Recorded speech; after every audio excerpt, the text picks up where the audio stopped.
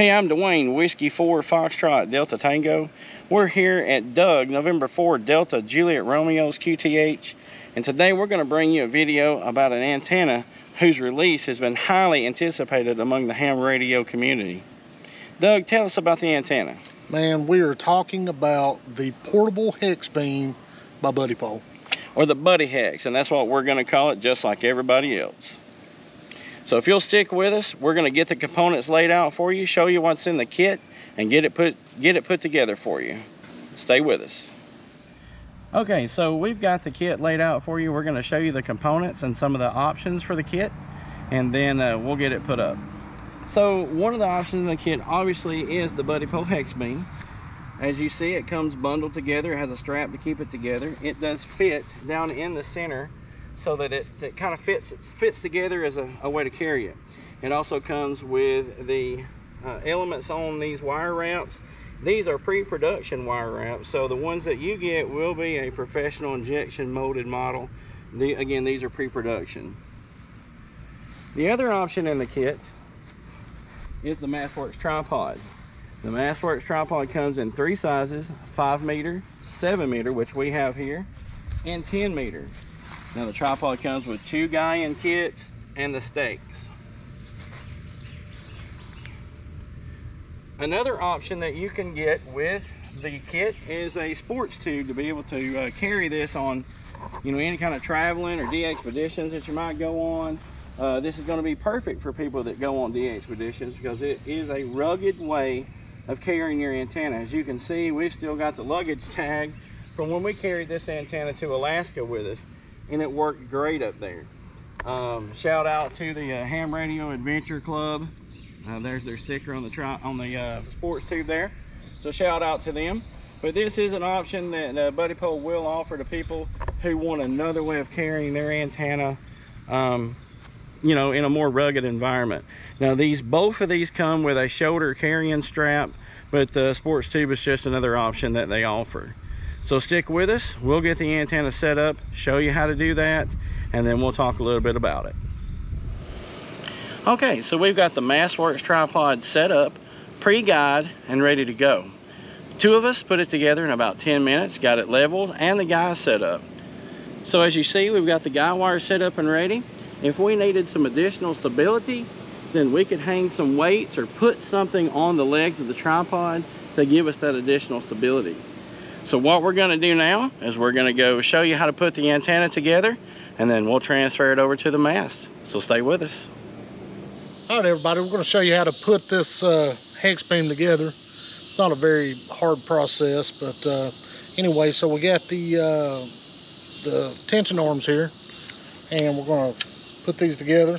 They're shot corded, super simple. They just slide together just like that. Well, there we go. All right, so get it all put together. You do have some cords that hang off of it. These are your tension lines. We'll go over that shortly. And Dwayne, if you will. All right, so what we got here, this is your upper and lower hub assembly. This is what everything goes into and makes up the actual piece. So all you do on this, you take your tension arm and it just slides into the hub assembly, lower hub assembly like this. And at this point, you can sit it down now and grab you another arm. Thanks, Dwayne. And you just repeat the process till you go all the way around. Add the second arm in. And then just continue all the way around till you get all the pieces in. And we're going to go ahead and break from here. I'm going to go ahead and complete the rest of this assembly, and we'll show you how the tension lines go in. Okay, folks, as you can see, we got the whole assembly laid out now. Got all the tension arms into the lower hub, and we're ready to start doing the tension wires. And one thing I want to show you is the end of each tension arm has two tension wires. So one goes back to the upper hub and one goes over to the other tension arm. What I normally do when I'm laying this out, I just lay them one to the back that goes to the upper hub, and the one that goes over to the arm, I lay it to the right side. And then all you do is, as you can see, there's a little toggle on here. It's notched for the wire to lay into, or the rope. Lay it into the notch, bring it to the upper part, the upper hub, slides in through the hole, push it in, and it locks in. And it's that simple. And then what you do from there, come back, you get the one that goes to the other arm, grab it, bring it over to this arm. Same thing, it's got a hole for it. You just let it slide through, and it's locked into place. Take your tension wire, go back to the center, the top hub, push it through, locks in.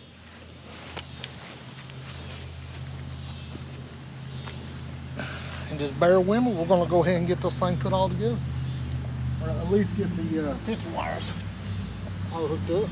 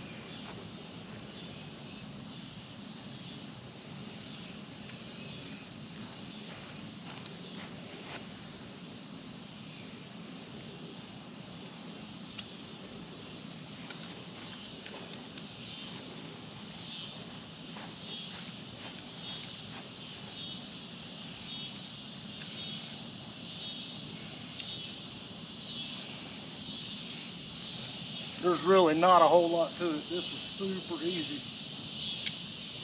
Chris and them have really made it an easy process at Buddipole. And then we got the last tension wire coming over.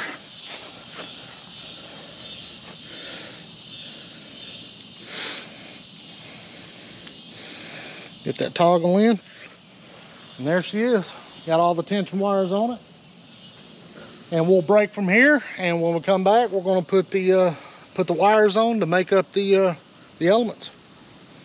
All right, folks, we went ahead and got the wire off the wire winder and kind of just laid it inside the ring here to help out with things. And we're going to show you how this goes on. Super simple, super easy. So you're going to come in, you're going to start right below the top hub, and you can see you just unscrew this just a little bit, enough for the hook to lay on there, and tighten it back up. And then you just stretch the wire back out.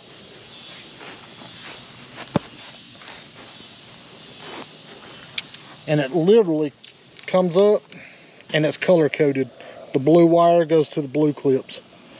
And it slides into the slot and it's in. Then you just go to the next one.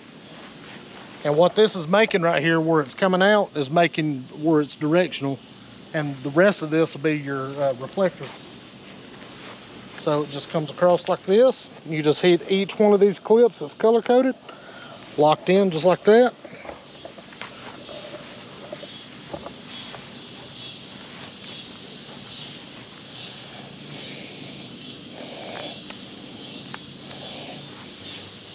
And just work your way all the way around.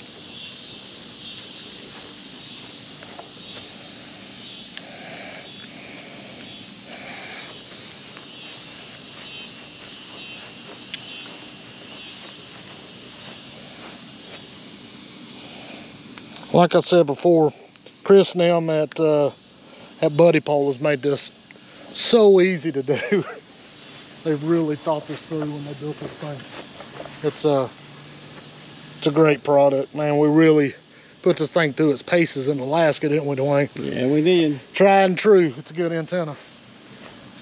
All right, so here, this makes the other part of your direction. So we'll go back under, and this comes back to the center support.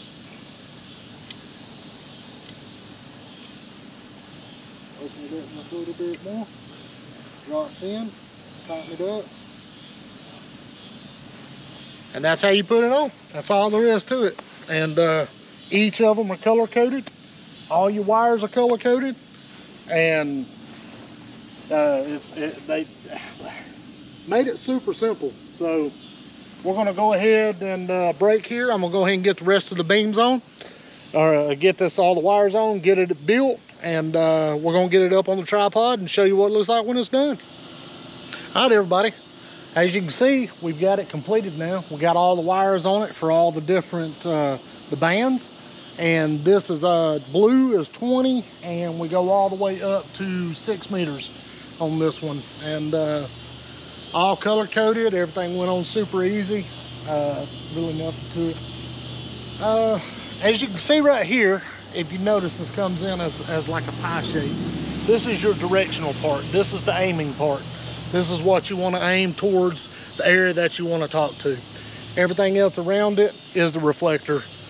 And but what's great about this antenna is people hear you off the back side of it too. It's a great antenna, man. It does so good. Got a tensioning strap here that just tensions the wires up, makes it where they're not so saggy.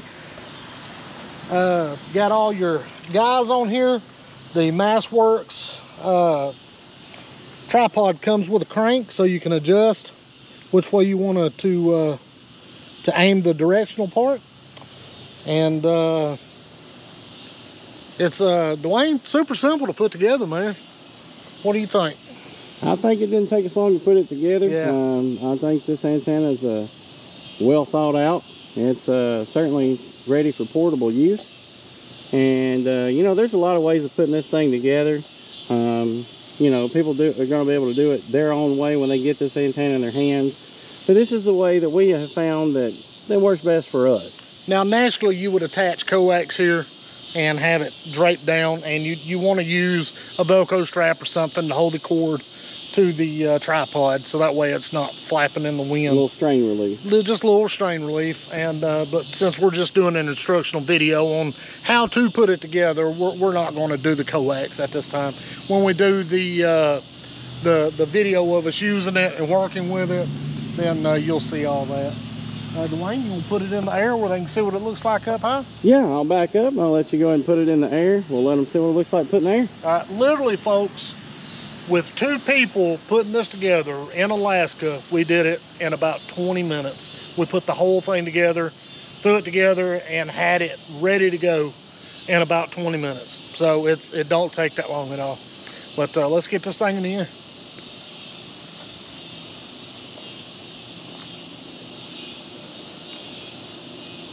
And it's just that easy, folks. One person can raise this up. This is the 7-meter Massworks. Remember, we've already pre-guyed the mast.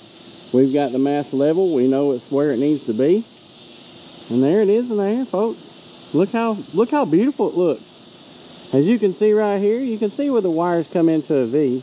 That is the directional part of the antenna. That is where it fires. And the crank on the Massworks tripod makes it so easy. And he's done. That's how fast it is. He's going to rotate it. He's rotating the beam with the hand crank on the Massworks.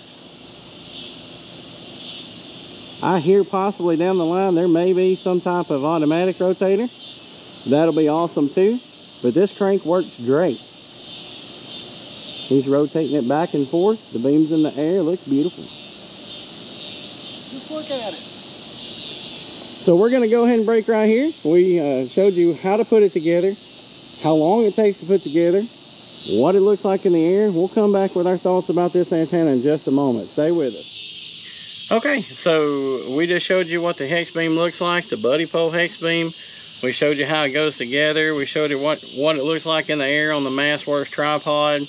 We hope that when you get the beam in your hands that you're able to use it and make a lot of contacts. We know we sure did. We took this beam to Alaska where it performed great. We enjoyed it. It was something that really helped us make the trip worthwhile. We were able to make some contacts with it. It saved our bacon the last day we were there. I don't think we would have ever been able to make contacts with a wire that day. So we want to thank Buddipole for letting us take it up there. We appreciate having the beam, and we hope to get a lot of uses out of it. In fact, we're taking it to a Parks in the Air activation in the morning. Yep. So look for us on 20 meters sometime early morning. Doug, you know, what was your take on today? Well, it was it's a great antenna. It's easy to put up. It's it performs really good. Like you said, that last day in Alaska, man, if we didn't have it, we wouldn't have got that park activated, man, but we did. And just because of that antenna. So look, a couple of us big guys got out in the hot Georgia sun today to get this antenna displayed for you, so that you know what's coming out down the pipe for Buddipole. And we hope that you know, you'll enjoy the antenna as much as we have. So we'll go ahead and wrap it up. We'll get everything put up, and we'll hope to catch you on the air tomorrow. So I'm Dwayne, Whiskey 4 Foxtrot at Delta Tango. And Doug, November 4 Delta Juliet Romeo. 73. 73.